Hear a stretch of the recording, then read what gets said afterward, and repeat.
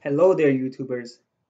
This is Amrit Faltera, and in this video, we'll be reviewing BET320, a course provided by the University of Waterloo. So let's get started. This is me, during the start of the term, having no knowledge of the core aspects of forming a business. All I know at this point is hard work and dedication lead to a successful business, and that's it. Our first week started with an entrepreneurial strategy, in which we answered four key questions about a company, including where do we compete, what unique value do we provide, what key resources and capabilities do we have, and how do we sustain our unique value. And to further examine these questions, we looked at examples such as IKEA. This got me thinking, there's not usually one player within a certain industry. Often, that this industry is shared among different companies serving different people within that market.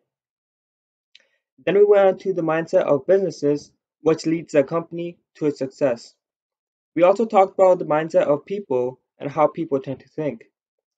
This was an impressive alternative to teaching how to market in that specific industry. Why?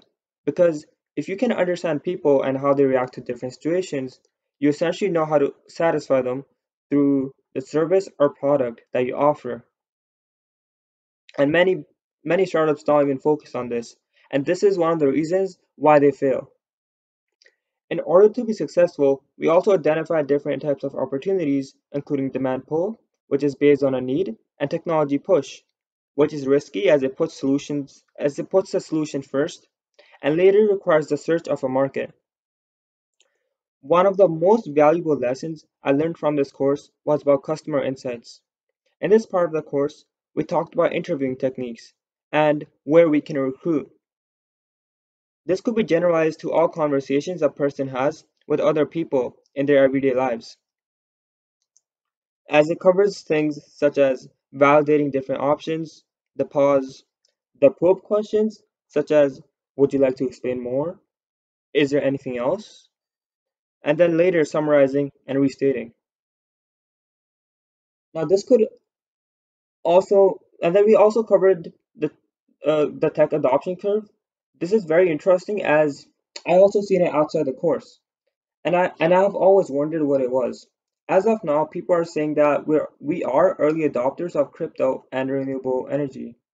I also believe that this is true, as these are industries that are just beginning to emerge.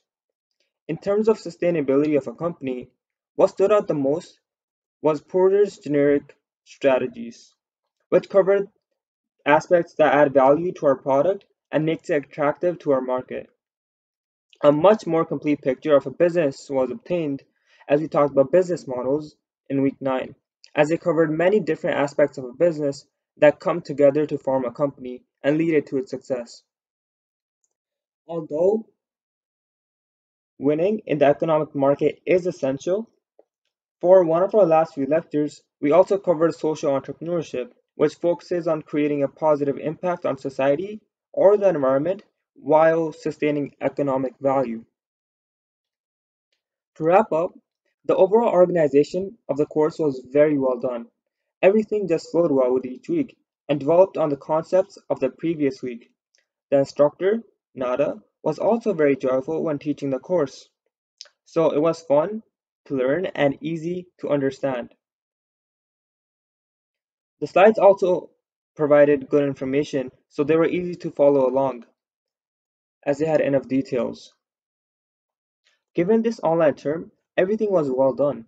The support from the community was always there through sources like Slack, and it was an overall engaged class. I would definitely recommend taking this course for anyone looking to go into future in the business. Thank you. Oh yeah, and one more thing before I go.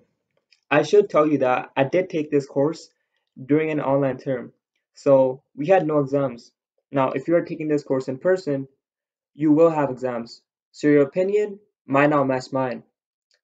But in the end, it's still a great course for anyone looking to go into business in the future. Good luck on your journey.